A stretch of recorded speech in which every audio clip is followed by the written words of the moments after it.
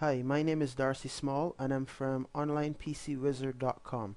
Now what I'm going to do today is show you how to use a incredibly cool piece of software. I use it personally all the time, which is VSO's ConvertX to DVD.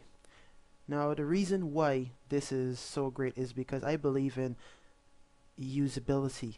I believe in the ease. Nothing too stressful, nothing too fancy looking, just something that does the job, and it's basically is 1, 2, 3 and it's finished. Now here we are, and I'm going to basically show you how to start with this program. As you can see, I've opened it up already here.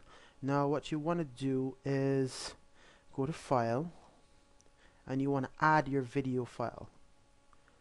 Now this actually does support quite a good amount of video files, AVI, MPEG, MP4, what's not. Now what I want you to do is look for the file where your movie is stored. In case I already have a shortcut here, look for it and open it up. Now when it opens, as you can see, there's a nifty video preview window here as well, so you can actually see the movie, totally view it while the movie is converting. But I wouldn't totally encourage you to do that right now, because it'll basically slow down it just a little bit. You probably wouldn't notice it, but your movie may finish convert extra 5 minutes, 7 minutes earlier than if you have the actual video preview window open already. So I'm going to just close that. Now as you can see here, we have the file. It's telling you how long the movie is, which is like 90 minutes. It's giving you all of the information here, what's not, English, so forth. You can click this box to see all the other information. Now this is already provided for you, but it's not something that you really need to view or change. What I want to do before I actually click that convert button is let's go to the settings and let's make sure that you have your ConvertX to DVD totally optimized for your best performance. I'm going to go through these tabs one by one. Here we're at the General tab. It's going to ask you where you're going to be storing your converted movies. You can leave that as default.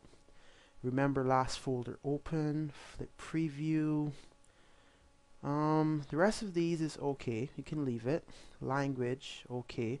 Chapters, you can change how long you like each chapter to be, because it automatically puts in the chapters for you. So I can say 15 minutes, and we go on DVD menus. I basically leave it as it is. Sounds, video processing, I leave it as is. The only major thing you'd probably want to change here is your specification, depending on which region you're in. If you're in Europe, then you might want to leave it as PAL. NTSC, USA, the Caribbean, certain other places, leave it as NTSC. So depending on where you are, you put it there. And burn-in, that's the next most coolest feature.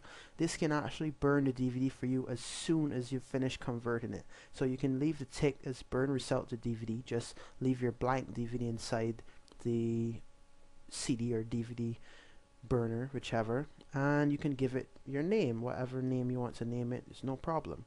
What I do is I remove delete the folder after successful burn. This is because if you burn a DVD and for some reason it doesn't come out or it doesn't work properly, or say the disk was scratched, for instance, because the program works perfectly.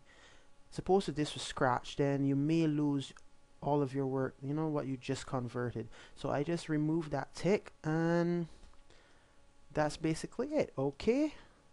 Actually, do you want to save? Do you want to create it because it's not there? Just click yes. Do you want to apply the new settings to the current project? Yes. All you need to do now is click the convert button, and there we go, it started already. You'll just want to minimize this window and basically leave it there. When it's finished, it will automatically start to burn the compilation that has just converted. So once you have your blank DVD disk inside of your computer, then that's it. It'll just pop out and you're finished. Good to go. And thank you very much for watching. My name is Darcy Small from onlinepcwizard.com. Do have a great day.